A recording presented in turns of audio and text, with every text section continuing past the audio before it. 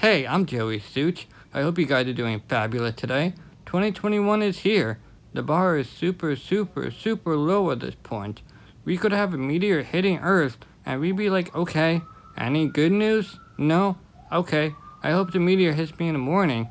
Would hate to spend the entire day working and being miserable, then just die. At least do it in the morning after my morning poop and shower. Please. For my first resolution is I want to improve my Instagram game. I want to have those photos that look super sharp with good colors.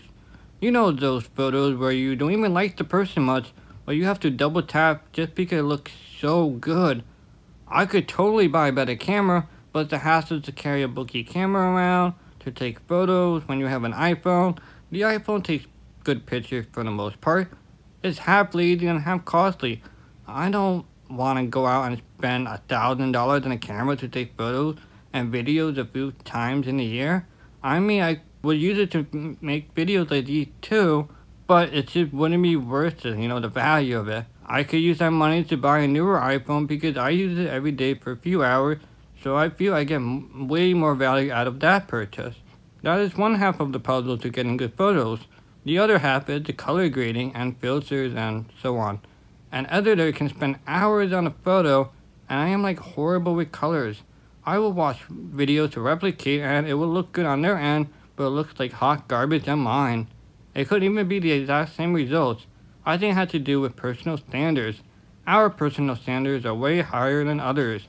We always gotta downplay ourselves for some strange reason. Also, photos are really complex. You will never have the same photo twice. Different lighting and even different colors. Some phones and cameras process their photos differently, so the end result looks different. So it's hard to say, hey, it's just these parameters.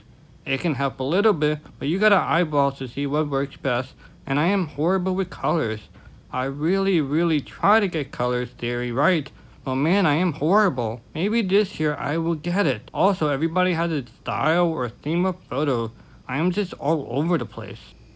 Also, it pisses me off when I have a really good or funny or inspirational caption and I get okay likes. Then a girl will post a selfie with a flower emoji and bam, 500 likes, 40 comments. Most of them will be like from girls like, OMG, beautiful, miss you, lots of hearts. Then one guy who is in a friend zone that doesn't know it yet, someone who roasts her, another guy who posted a lame pickup line and shooting his shot that is 0% successful to this day. The guy she's doing will never comment, maybe in her DMs, and her ex wanting to write something that realizes that she moved on. Second resolution is I want to travel. I think this goes for all of us.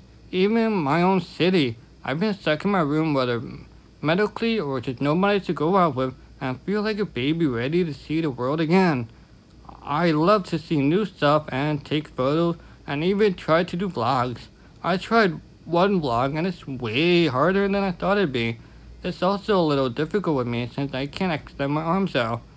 So I can film outward, but it's hard to film me.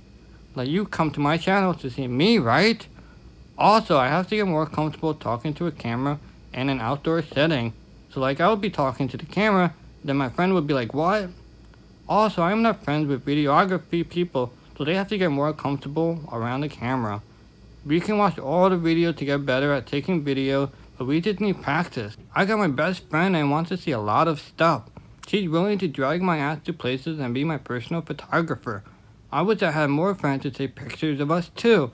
Maybe this year I will make awesome friends who I genuinely feel I have a future with and trust. I can't work hard to get there, but I can improve my chances by putting myself out there. Crossing my fingers. Me and my best friend Arlene gonna take a huge step in our relationship and she'll learn how to take care of me. She is basically gonna help me go to the bathroom and see me naked. In normal circumstances, I will be 100% against it just because of respecting boundaries. It is one thing to see somebody naked or help them when they're intoxicated, but it's another to basically become a caregiver when we hang out. She doesn't have to do any of this and respecting the best friend's boundaries. We are going to be friends for a long time, hopefully, so this will take our friendship to the next level. I don't really want her to see me naked like this, but it will be so much easier in the long run. This allows us to hang out longer, weekend trips will be possible, And also, I am not so stressed that I can't go to the bathroom when I am out with her. I am usually okay, but there's gonna be that one time where you just have to take a shit in the middle of Times Square. Do I wait it out and do weird stretches and walk weird till it goes away? Or do I have to look for a bathroom in the middle of Times Square and stress out and shit everywhere because I ain't ready and shit comes flying out? Or go home ASAP and end the outing because I just have to take a shit. Super blessed to have her in my life and to understand my cares and needs. One trip will already be to Boston. Having a severe disability like mine, sometimes hospitals or teams want you to take x-rays or CAT scans or medical stuff so they can analyze records for their studies. It improves their research and may be helping me medically in the future or even other people. A research team wants me to go to Boston. The important thing is they give you money to take care of lodging and transportation and food, so why not? I also like to make the most out of my day, so instead of just driving there and do stuff and come back the same day, it's a 4-hour trip, so why not make a weekend out of it? I haven't been to Boston in 15 plus years, plus I will be with my best friend, so anything we do is always a good time. We will definitely have other trips, but we'll plan when we get closer to the warmer months. We have no idea how the world will be in 6 months. It could be a wasteland from that meteor that killed us after my morning poop. My last resolution is to stop giving people too many chances that wronged me.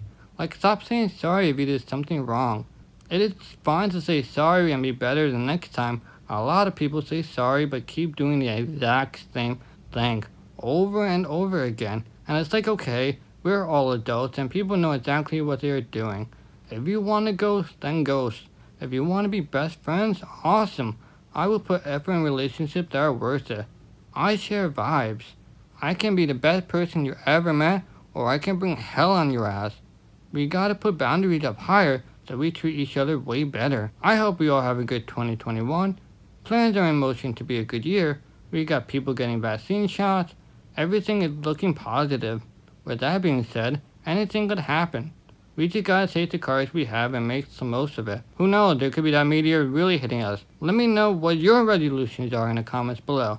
Thanks for watching and I will catch you later.